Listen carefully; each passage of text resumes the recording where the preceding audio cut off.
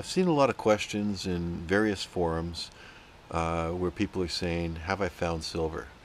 My first thought is, if you're in an area that has no silver, it's highly unlikely that it is. Not to say that a glacier didn't pick it up and drop it, or you got extremely lucky and found a spot with good silver. If you do want to try to find silver, try to get yourself into an area where there was high-grade silver. Um, in a place where there was a silver mine, but there's only 10 ounces to the ton, I would say it's highly unlikely that you will actually find something worthwhile to take home and stick on a shelf. And when you get into even the areas with a lot of high-grade silver, a lot of the rocks just look like this. They're gray. And it's not especially heavy, so why would you take that home unless you had a metal detector that told you there's something else in that particular rock. The best guy that I've seen or know for just eyeballing silver is a fellow called Ty, T-Y, Olson. And he bops around Cobalt, Ontario and Silver Center and other places. And he stops when he finds something interesting. And boy, I've seen some of the specimens he's collected, and they are exceptional.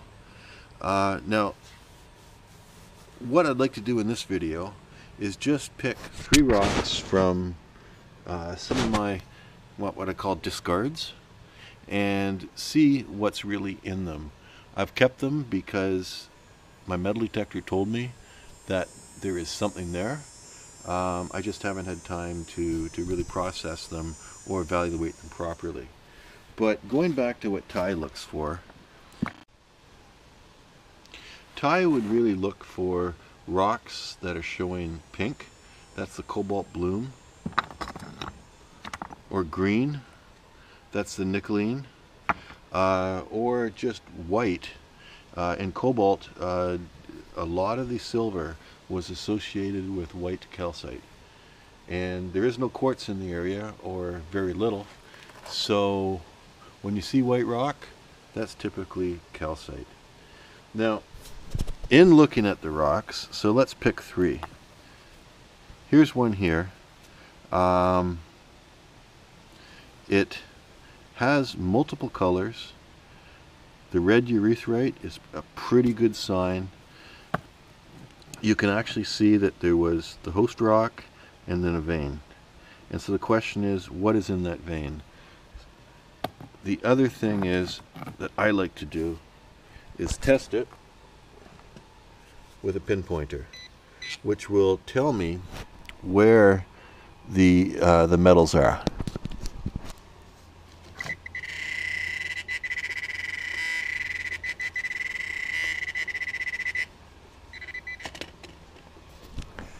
This is a pretty good rock. I don't know why I haven't processed it earlier. Actually, in looking at it, hopefully the camera can pick it up, I can see a little vein of silver here, some other silver there. I'm not really seeing it in here, but first hint is, if you can, get it wet. Also, rub off the dirt. These rocks come up awfully dirty sometimes, and it'll direct you to the spots that maybe have something that's a little more interest. For sure the metal detector says there's metal. I'm thinking here is some sort of mixed metal. The one that always gets me is something called, I think it's called poloptite. If you break this rock or fracture it, there'll be a gray, but if it's in the sunlight, very shiny material that shows up. And there may be silver in it, and 99% of the time there's not, and it's a leverite. But what else do we have down here?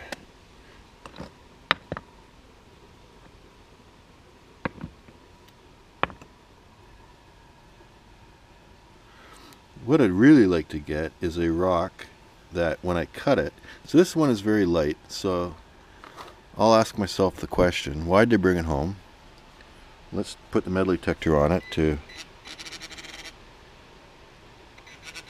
So there is something up in the one end.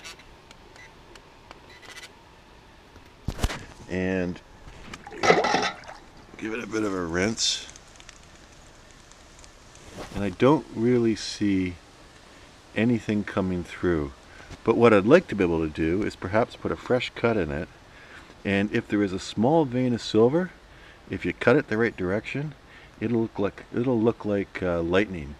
And if there's a little bit of silver pushed into the other rock, it will look like a cloud. And so it's really, really attractive when sliced. So not high hopes on this because it's not very heavy and I'm not seeing anything on the outside. But the detector tells me something's there, so let's inspect it further. Now here's a small one. Again,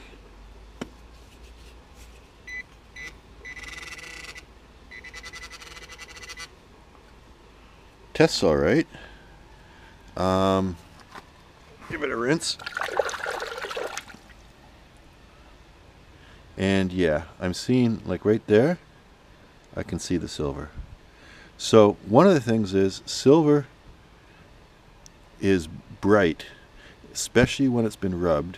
So you can rub it in a cloth, rub it in your leather gloves, rub it on something, and see whether or not any comes through. If you're very lucky, if there's a vein that runs through it, when you run your hand over it, it will be rough, rougher than the surrounding rock. Yeah, I can see a little bit of silver right there. Yeah, I think that's a small vein right there. So that might be worthwhile to cut. So I said 3 rocks. There's my 3. Now, the reason I want to cut it is, now if you're in the field, what you want to do is if you're unsure and it's the decision of leave it or take it, I'd smash it. Give it a break and then look on the inside of the fresh cut and see what it looks like. All that is now, all I've talked about so far is what the detector told me and perhaps what your eyes told you, and then weight. You know, that's I'd say half a pound. So of course you'd be better off if you had it assayed, but you're not going to take a rock like that and get it assayed. You're not going to get any of these things assayed. And you can't assay in the field, of course. You can also acid test, but with these mixed metals, and typically the silver is associated with other metals. In cobalt and terrio, with nickeline, which is a nickel arsenide, and cobalt quite often, and then they mix together when they formed. So you can't be 100% certain. What you can be certain when you cut it is if it shines in the sunlight and shines in the shade, you've probably got platinum, which wouldn't be a bad thing, or silver. Anyway, let's cut these bad boys and see what happens. So for this, I'm just using a small tile saw. It's a 7-inch blade. I've actually got rocks that I can't cut with it because they're just too darn big. But for something small like this, now when you decide to cut, or when I decide to cut, there's 2 ways of looking at it. One is to try to get the largest cut as you can. The other is, if you happen to see vein material, is you want to cross cut it or intersect it. So I think with this one, what I'm going to do is my first slice will be somewhat thick because it's an odd shaped rock. I'll just do it like that.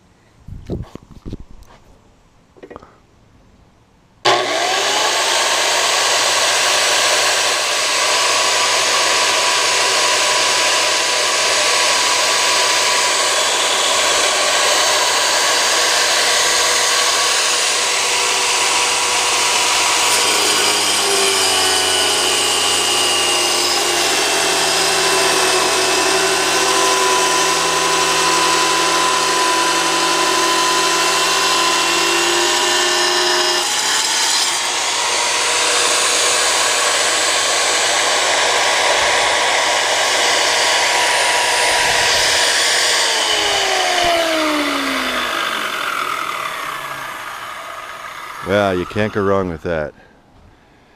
It's almost like flowery, and you can see the calcite here, the flowery silver. That, my friends, is what I would call dendritic. Lovely, lovely stuff. I think, well, what I could do is one more cut in this one to get a nice dendritic slice. I'm almost tempted just to leave it alone because it's just a beautiful specimen. I'll think about that. Let's get the next one.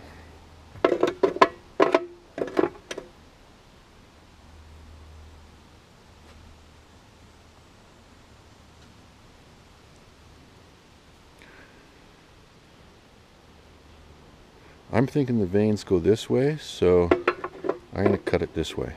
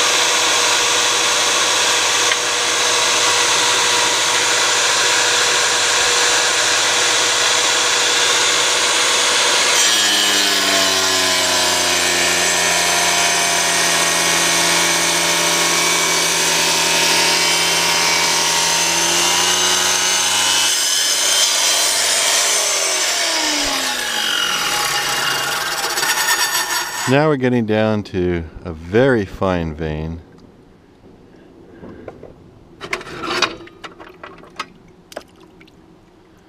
But to me, quite an attractive rock, so hosting it is really nice.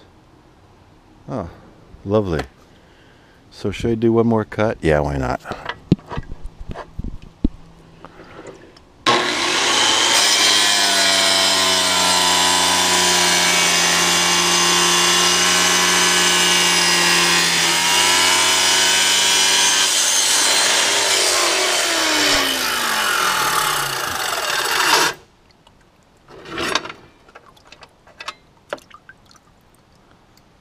Huh. Still silver. Okay. What do we have here? This one, it's obvious the vein goes this way. So let us make it wider. 1.25 inches.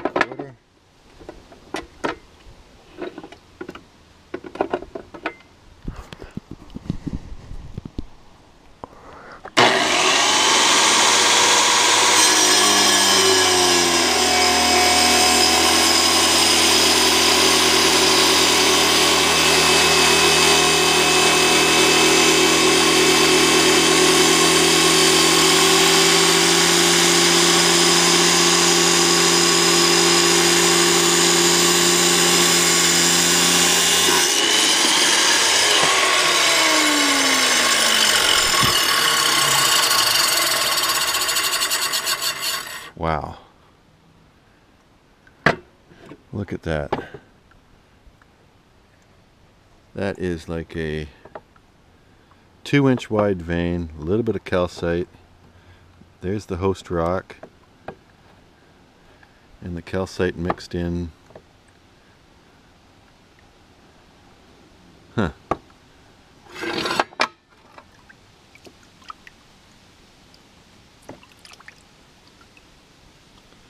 But that's what I would call a mixed metal. I can see the silver in it, but it definitely has something else. Let's give it another slice, because we're not into the main body yet.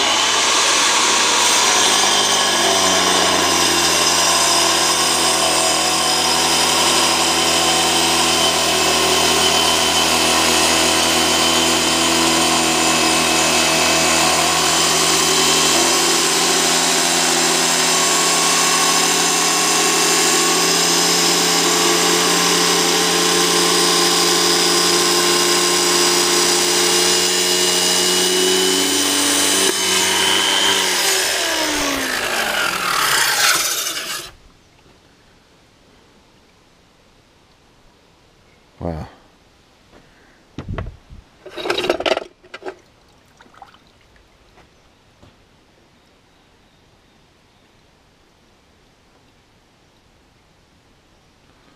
So there we go. Hope you enjoyed it. Hope I can help somebody out. And I think we're done. I don't think I'm going to cut this anymore for now, because I don't know what I'm going to do with the slices. I think what I'd like to do is polish out some of the, just where the wheel went through. It did. I think that would polish up really nice. So that'll be my next